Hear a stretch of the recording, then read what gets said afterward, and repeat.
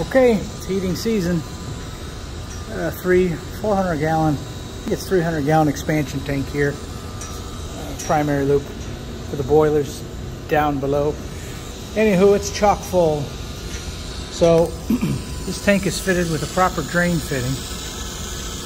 Normal position for this valve is fully closed. Okay, what we're going to drain, which we're doing now, and we've pulled the 1/8 inch plug.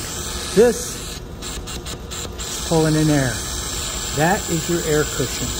When you drain the tank, and you must drain the tank completely, it pulls in enough air. So when you restore this valve to its normal position, to the system, which we'll do right there, that ball valve's closed, you'll have the right cushion. It'll balance for this, whatever fill pressure you have it at. So I'm at about 18 right now. But anyway, I didn't see too many videos on this.